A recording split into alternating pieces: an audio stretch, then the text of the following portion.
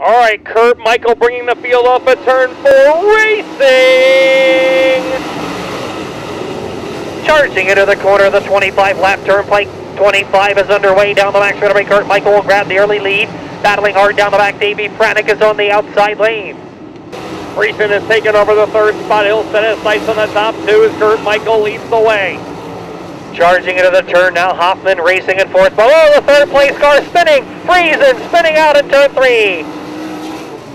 Friesen comes to rest right against the inside guardrail, as far out of the way as possible, but facing the wrong way on a one-way street. At the cone here in the front straightaway, Kurt Michael is the leader. Whoa, look out! Dustin Hoffman got over a wheel, but he keeps it going, but loses about 5 or 6 spots, and Mark Smith is broke. Mark Smith is the wheel that Dustin Hoffman got over, and Smith is broke on the backstretch. Stuart Friesen slowing now as the leaders are approaching him.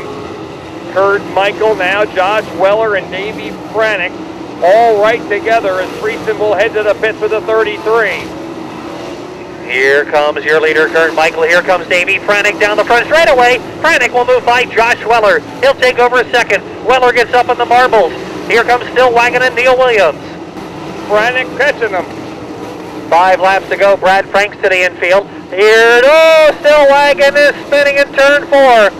Stillwagon tried to get by Weller. The door was closed. He spins. Mark Smith reeling in Tyler Ross and pulls alongside of him out of turn number 2.